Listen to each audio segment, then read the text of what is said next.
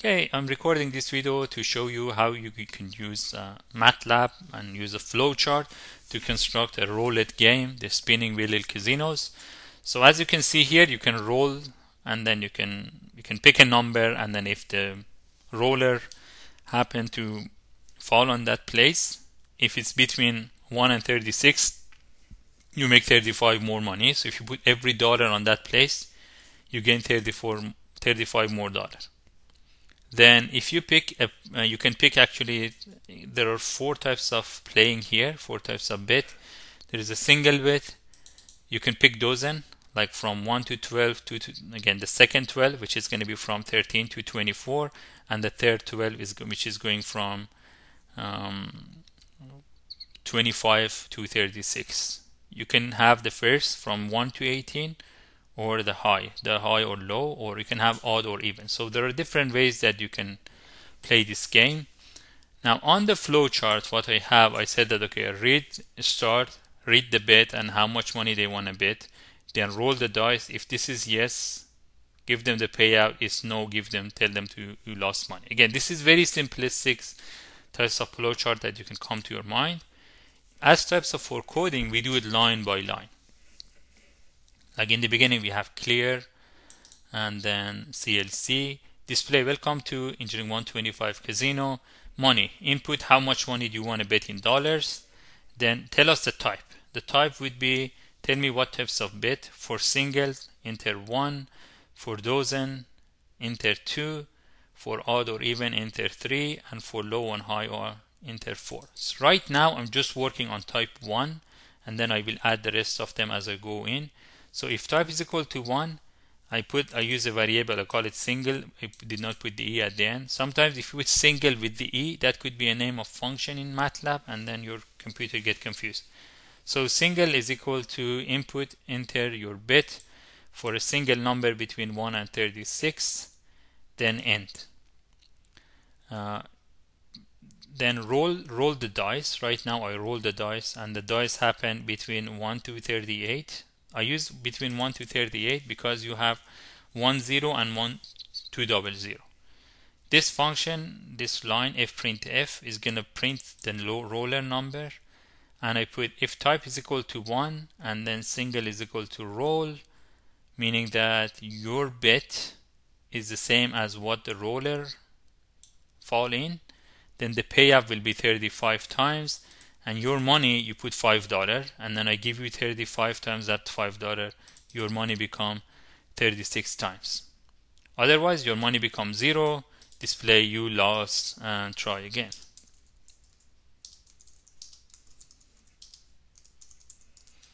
So far I just work on type 1. Let's work on type 2. So if person select type 2, if type is equal to 2. What we have in type 2? In the type 2, we have the person needs to, okay, if type is equal to 2, then I have to actually have one more input here. Sorry, before even I going down here, I should be up there. If the person type 2, I need to ask him for more enter. So person said that he wanna bet on a dozen, right? So I want to say that if you want to bet on dozen, I'm going to say dozen. This is going to be the number that he's going to enter. Please enter your bet for the first dozen. So the first dozen is 1 to 12. So 1 to 12, the person enter 1. For second dozen. Second dozen is actually go from 13 to 24. From 13 to 24, enter 2.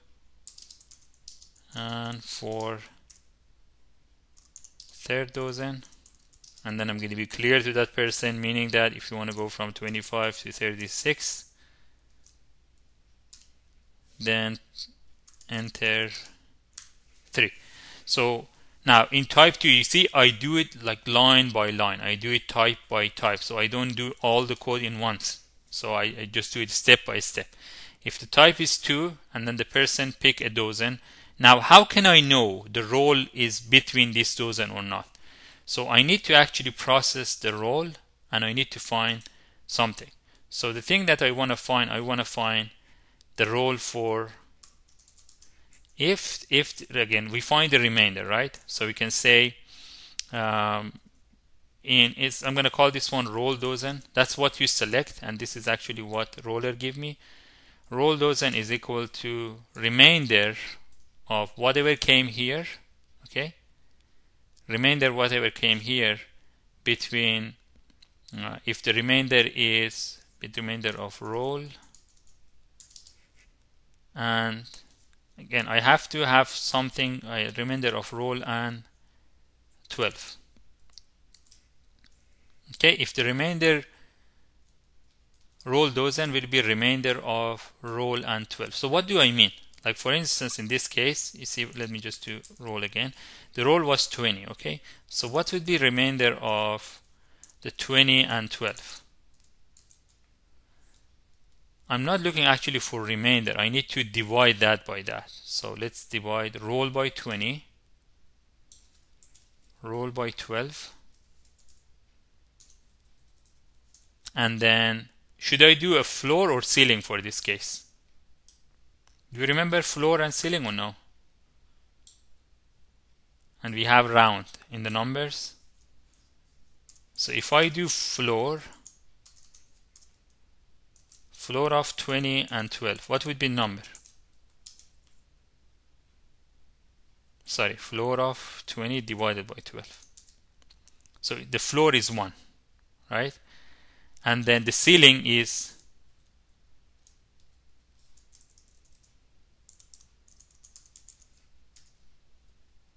I forgot how we show the ceiling.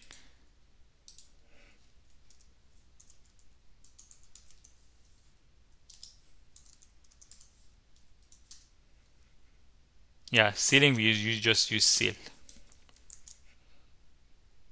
Okay, if the ceiling, I'm going to use the ceiling number for ceiling of 20 divided by 12, and the ceiling is 2. It sounds completely good. Let me just try with something else. If I put 1 and 12, the ceiling is 1. If I put 12 and 12, the ceiling is still 1. If I use 13 and 12, the ceiling becomes 2. If I use 25, the ceiling becomes 3. If I use 36, the ceiling becomes 3. If I use 37, the ceiling becomes 4. So that's perfect. So now this is actually give me, if I use the ceiling here,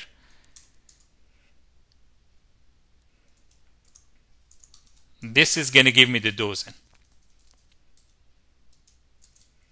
Okay, so now I can actually write the code for that. So roll dozen, this is going to give me the roll dozen.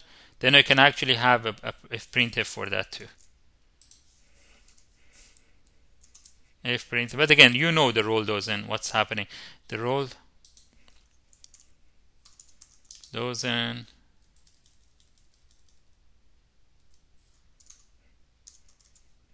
roll dozen. So I'm going to repeat the same thing. I have the code here. Let's copy this and paste it here. So if type is equal to 2 and the dozen that person select, right? That's the dozen that person select. This is the dozen the person input. It's the same as roll dozen. If the dozen is equal to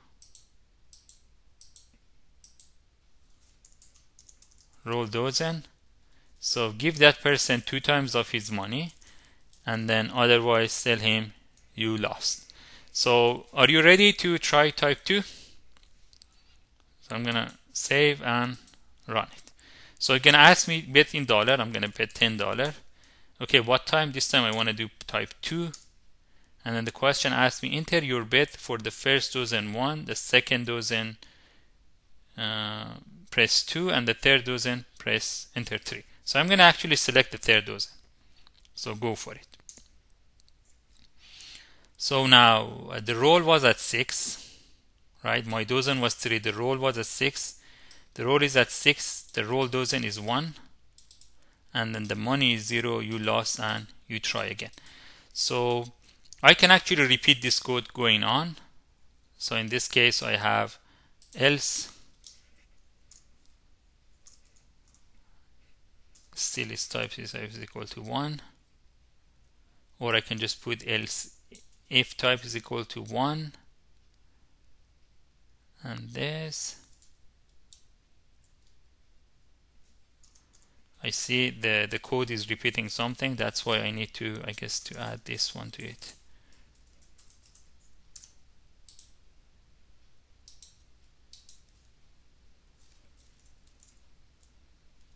Okay, how much money you want to bet? I want to bet $20, and I want to bet it in type 2. Okay, I want to bet it in the first dozen. There you go. I bet in the first dozen. The money is 0, the roll dozen is 3, you lost, and try again. So far I have two types of it working. So if I want to add the type 3, which is odd or even, we already did odd or even code, right? So I can actually go there and then copy that. So again, I'm going to copy this and then place it here. If the type is 3, if the person bet for odd or even, please press your bet for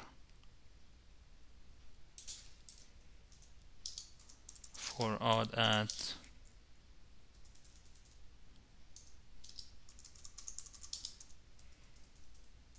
enter 1, and for even enter 2. So I have type 3 here, then I can go there and then I find the type 3. What I could do in this case, I don't need to go and then find what's happening. Either that's odd or that even. I can just simply type it here. So down here I'm going to copy this code and then type it here. If the type is 3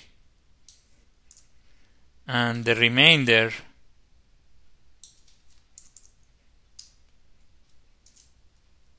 okay, so what I'm going to do, I'm going to tell him that if again, you can continue that, but I have to a little bit clarify this before I go ahead. I have to have a function showing whether this is odd or even, so I can add it here. So type 3, then you see down here I have roll dozen. I can say roll odd is equal to, so if the roll is odd, you can say I'm going to have an if function here, if remainder of roll and remainder of roll and 2 is equal to 1. Okay, if this is 1, then I can say roll odd is equal to 1, otherwise else. I don't know how to name them, right? I'm gonna just odd or even. Roll odd even 1, otherwise roll odd even equal to 2, and then end here. So this actually little loop, this little condition will tell us whether the roll is on an odd number or is on will be odd or even. So I'm gonna use that one here. So where I have type 2 already copied it, I'm gonna say type 3. If okay, the person give me a value, so for his input. So in input I call that, again I did not even type 3 enter odd or even. I use dozen here, right? I have to call that one odd even. I have to use different thing. Sorry, I copy paste, that's why I have it like I'm gonna copy paste this one onto the code. So if you are getting confused right now, I'm gonna go over that and again, you have it there into your so if this type 3 and then is equal to roll odd and even, just give him the payout as his money, right? And then here type has to be 3. So right now we are done with these 3 types. So are you ready to play the game? Okay, anybody who wants to put the bet in the chat box. Okay, like for instance, if you want to bet for any of the first type, 2216. Okay, some people, I'm going to paste this. Let me just to save and run this. I already save and run it. I'm going to say like 20.